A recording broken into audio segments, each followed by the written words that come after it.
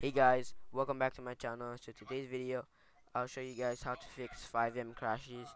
If you don't know what Fivem crashes look like, I'll show you guys a picture of it right now. So if you guys get that a lot when like playing Fivem, and or like spamming cars, um, I'll show you guys how to fix that. So first of all, you want to go to your search bar thingy and then search up Fivem.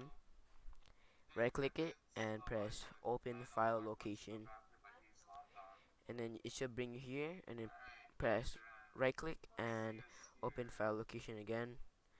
Click on Fivem application data, click on cache, and then what you want to do is delete everything except for the game folder. So delete and then delete. So once you did that, you're gonna go press X, then go to recycle bin, and then as you can see, you can delete everything here.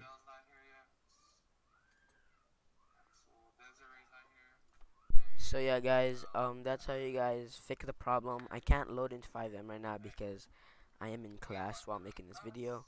But yeah, so hopefully you guys like this video. If you guys did like this video, it would be greatly appreciated if you hit that like button and subscribe. Peace out.